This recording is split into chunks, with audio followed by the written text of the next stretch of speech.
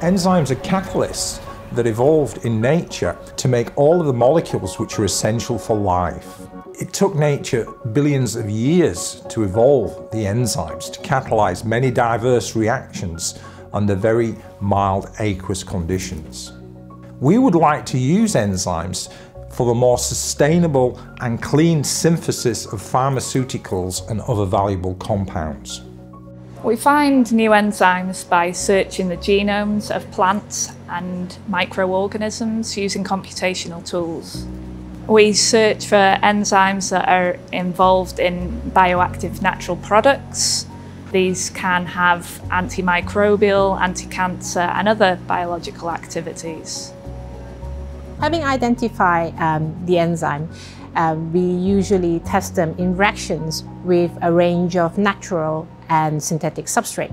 Now, sometimes we found that this enzyme requires improvement in their properties. And to do this, we use automated method to engineer this smaller enzyme using directed evolution.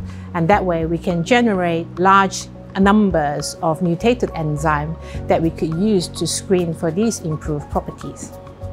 There are larger and more complex enzymes out there that can be difficult to engineer. So to address this, we developed gene editing method to engineer this larger enzyme in bacterial cell using CRISPR-Cas9. Now this allows us to produce complex molecule by fermentation, including antibiotics that can be difficult to be produced using full chemical synthesis. We're most interested in enzymes that construct amide and peptide bonds because amide and peptide bonds are found in many pharmaceuticals.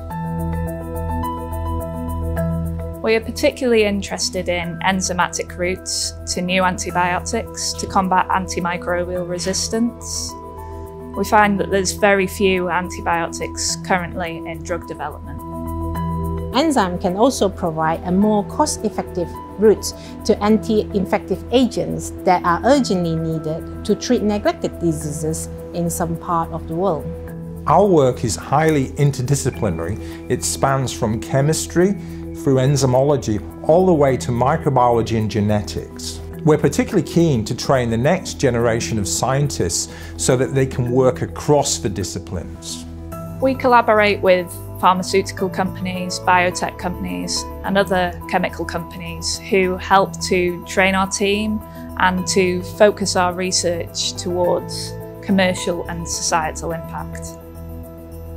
Now, my research project here in Manchester involved engineering enzyme to produce antibiotics. Now, this is being carried out in collaboration with the company GSK. So after Manchester, I moved on to take up a position at GSK.